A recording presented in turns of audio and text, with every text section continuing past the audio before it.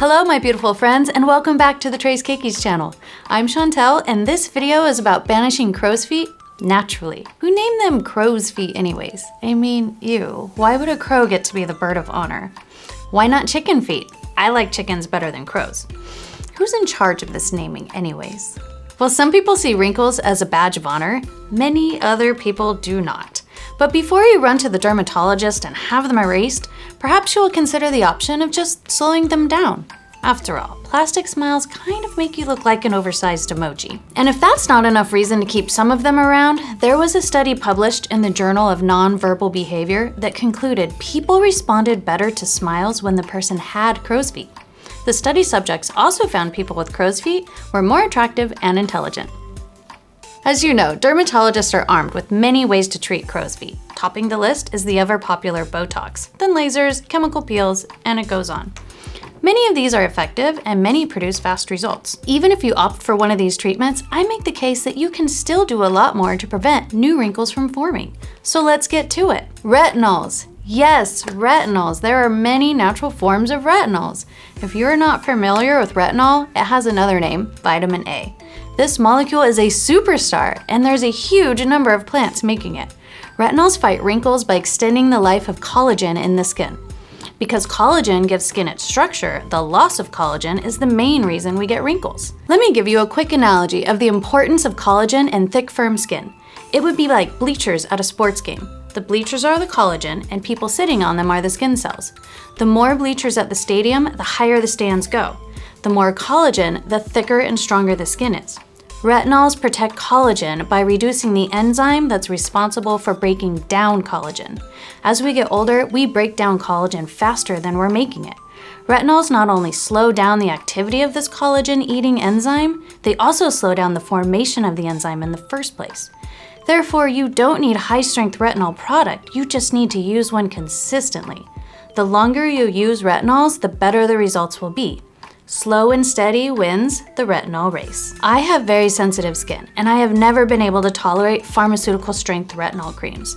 That is when I discovered gentle retinols made by plants. When plants make retinols, they make a variety of forms of these molecules. This helps with decreasing the skin irritation by not oversensitizing the skin cells to one chemical. My favorite plant-containing retinol is hibiscus.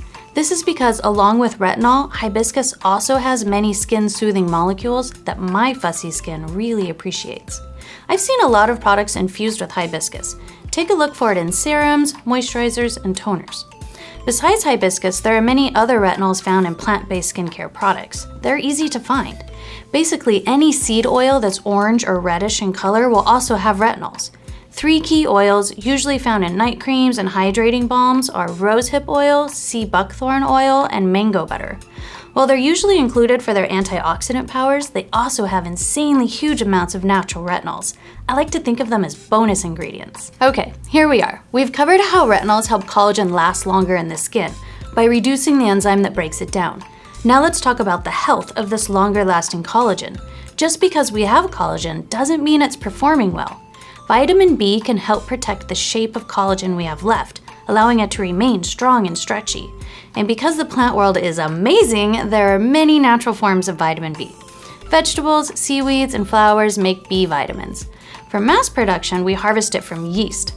Specifically, topical vitamin B3 is fantastic for our skin, and it's already conveniently found in many commercial products.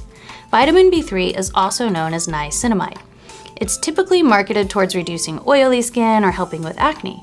But what many people don't know is that niacinamide also helps reduce wrinkles by protecting the shape of our collagen. As we age, our biochemistry in the skin changes, affecting the shape of our collagen. And one of these changes is an increase in sugar molecules called glucose in the skin. Weird, I know, sugar in the skin. But remember, glucose is a fuel molecule and our skin cells need fuel too. Anyways, when there's an excess of glucose near our collagen, the collagen begins to stick together like glue. This reaction is called collagen cross-linking. This is bad. This causes the skin to become stiff and inflexible, making it bend more like cardboard instead of paper. This leading to deep wrinkles. But luckily, niacinamide stops this chemical reaction. When niacinamide and glucose are together, niacinamide binds to the glucose and prevents it from sticking to the collagen fiber.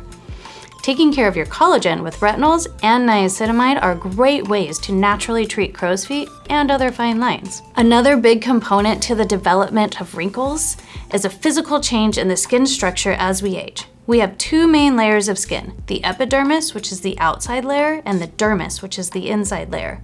As we age, the dermis gets smaller and the epidermis gets thicker, and not in the way that we want. This is a wrinkly problem all by itself. Imagine the dermis is a pillow and the epidermis is the pillowcase. As the pillow ages, it naturally gets compacted. Meanwhile, the pillowcase starts to get baggy and saggy around the thinner pillow, just like our epidermis starts to sag off the smaller dermal layer. Fortunately, studies have shown that cardiovascular exercise increases the volume of the dermis. Just another reason to exercise. Great. Now that you're going to exercise more for a thicker dermal layer, let's talk about something more relaxing you can do to reduce those wrinkles. Our facial muscles and habits also play an important role in the formation of wrinkles. While crow's feet are often called laugh lines, they should be called squinting lines. In this case, I like the name they came up with, laugh lines. It's a nice positive spin on things. However, we should pay attention to the amount of squinting we are doing. The skin will develop wrinkles where it bends from repetitive motions, just like any fabric would do. Wear sunglasses, wear hats, figure out ways to relax those eye muscles. And speaking of relaxing, the most relaxing news of all, you can reduce wrinkles in your sleep. Yes, it's true, and studies have been done here too. Actually, quite a few. You can reduce crow's feet and all other facial wrinkles as well as chest lines by sleeping on your back. It's not just advice for newborns. Think about the force you place on your skin when it's all squished on the side. Just letting those fine lines sink deeper and deeper into the memory of the skin folds. And think about how much time your skin is placed under these forces all night long.